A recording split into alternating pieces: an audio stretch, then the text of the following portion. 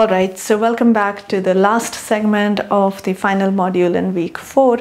If you remember, we have been discussing the problem war. So I should point out that this video is the last in a series of 3 videos, and in the first one we introduced the problem statement, and in the second one we described a solution. And in this short wrap-up video I'm going to show you some snippets from an implementation of the solution that we discussed in the previous video. So I would not expect this to make any sense if you haven't seen the previous 2 videos, so please make sure that you've watched those first. Our implementation is going to be in C++ because we'll want to just build on the union find class that we described in the first module, but it should be pretty straightforward to translate this into your favorite programming language. So if you do end up doing that, please do submit a pull request to the official repository. As always, we'll look forward to receiving your submissions. So with that said, let's proceed to the implementation.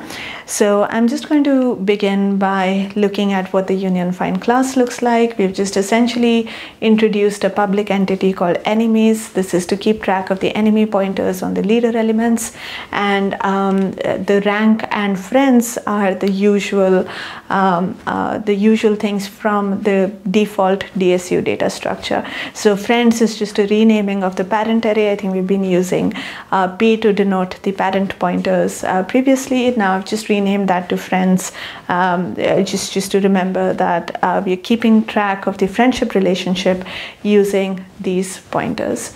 So the initialization is pretty straightforward. For friends and rank, it's as before. In fact, in the problem statement as well, you'll see that it's been made explicit that everybody is a friend of themselves and nobody is their own enemy. So the friends are singleton sets to begin with, so that's our standard initialization. And for enemies, we just want to basically say that we're starting off with a blank slate and there are no recorded rivalries right in the beginning. So we just follow the convention that we're going to use a value of -1 to designate that this person has no known enemies at the moment. So that's a simple initialization. And in this problem, the n people are in fact indexed from 0 to n-1. So in the previous module, I've been saying that I'd like to initialize union find with n+1 because, for example, in destroying array, the elements were indexed from 1 to n. But here you can just do a standard instantiation with just n, and your indices will work out fine. It's quite peaceful actually. So let me just begin by also introducing these 2 new methods in this class. So we have our friends and our enemies. You'll notice that our friends behaves very much like is same set. You just check if the leaders are the same and you return an appropriate value.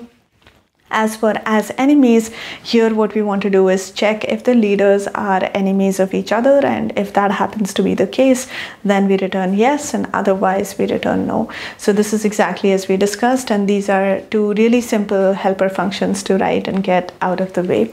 The crux of the matter is really in figuring out the make friends operation. So again, I'm not showing you the parts of the code where we take in the input and do the case analysis and all that. That's fairly straightforward, and in any case you can always look up the full code from the repository. So I'm just going to show you some relevant snippets corresponding to the cases that we discussed. And even here for make friends, I've not shown you, at least not on the screen right now, the case where we handle the contradiction. So the very first thing to do is check if the input to make friends, which in this case is x and y, you want to check if they are enemies, and if that actually returns yes, then you want to output -1 and just break out of this case altogether. So that's a sanity check that you do need to do up front. And once you're out of that situation, essentially you replace the people x and y with the corresponding leader elements.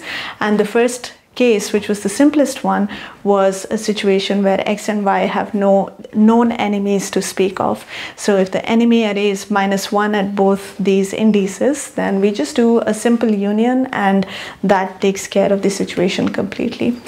But now we have a situation where one of the leaders has an enemy and the other one doesn't. In this case, remember what we said is that you can infer a new enmity, right? So X and Y are about to become friends, and let's say X has a known enemy, then that known enemy also becomes an enemy of Y.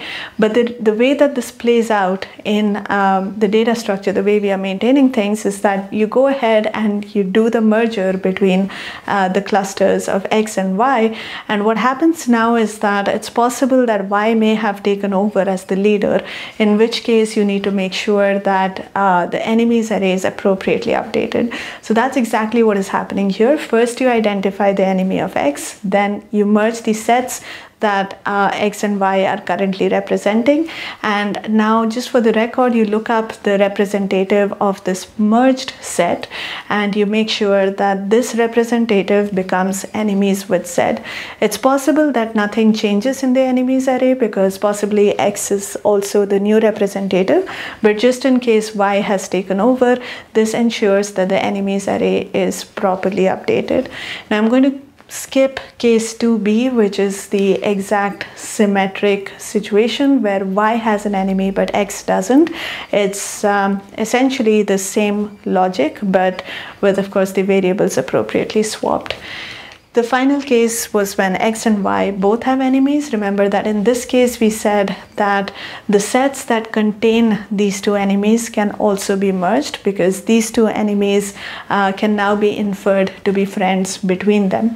So let's say that A is the enemy of X and B is the enemy of Y. So we merge X and Y because that's what we had set out to do anyway. But by inference, we also merge the sets that are being represented by A and B. Now what we have to do is once again make sure that our enemy pointers are appropriately updated. So we have these two merged clusters. We identify the potentially new leaders of these clusters, and then we make sure that we put their enmity on the record.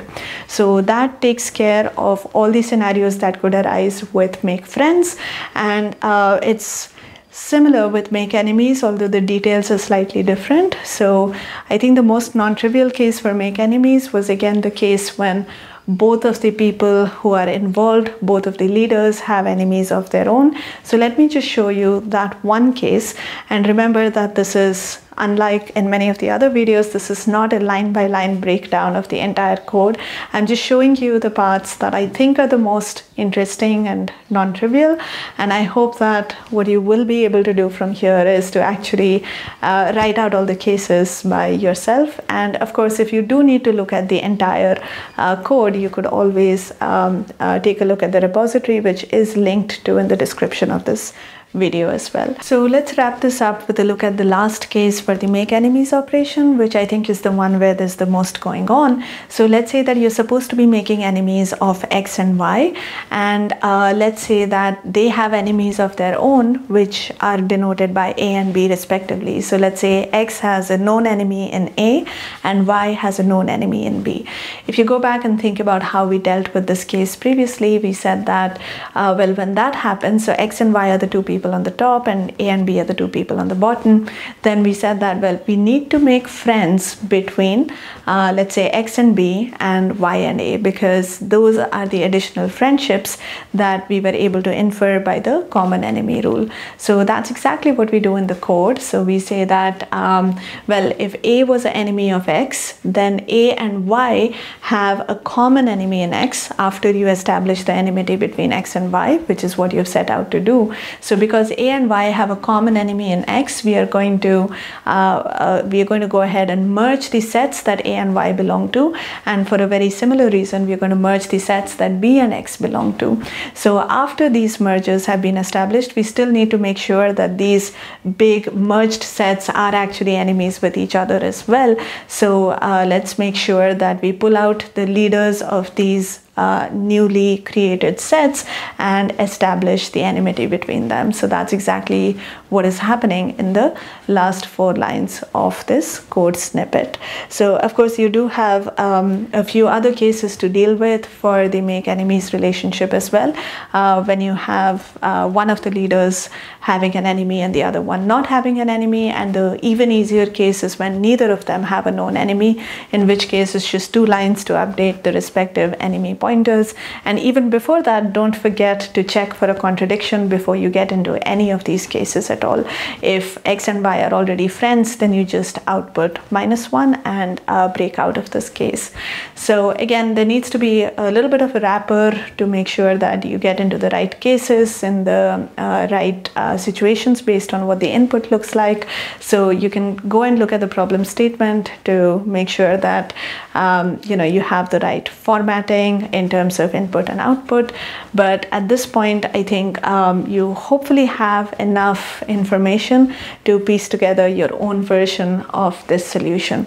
As I've said before, this is by no means the only approach to this problem, but I found this way of solving it to be fairly natural and actually quite elegant, really, once you have an understanding of all the possible scenarios that emerge. So I do hope that you enjoyed this as much as I did. I will say that this is probably one of the more challenging problems that we have seen so far in this course. So if it takes you a while to sort of really absorb all the cases and what's going on, then do take your time. I think this problem does require a little bit of patience, but I think it's well worth it at the end. So do let us know how it goes. Please drop in a comment if you have any questions or any suggestions, and we'll look forward to hearing from you. And with that, it's a wrap for week 4. So I hope you enjoyed this little excursion through all the ways in which disjoint sets turn out to be useful.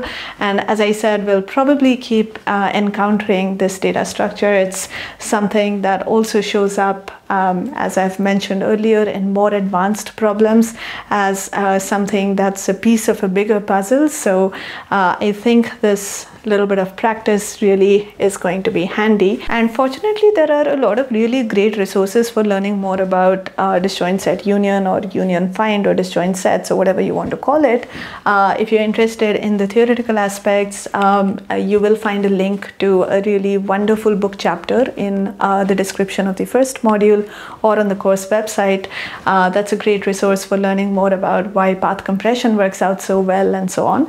And if you just want to try more practice problems, then the Code Forces education segment on disjoint set union is a great place to start.